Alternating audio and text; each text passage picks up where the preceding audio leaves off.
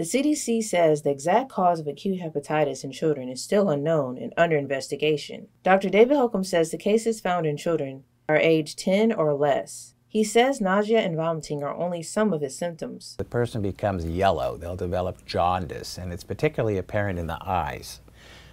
So that happens, and then your urine turns very, very dark, and the stools turn very, very light. Hepatitis interferes with what the liver does. If it's not treated, Holcomb says it can cause serious consequences. He warns parents to be aware of their children's condition. Over 50% of the people who get this, the kids who get this, are ending up in the hospital, and then there's a group that will die, and there's a group that gets so severely sick they need liver transplants. So this is really a very serious illness, but also very rare. He says there are only 109 cases in the United States. Acute hepatitis in children is treatable, but it must be detected early.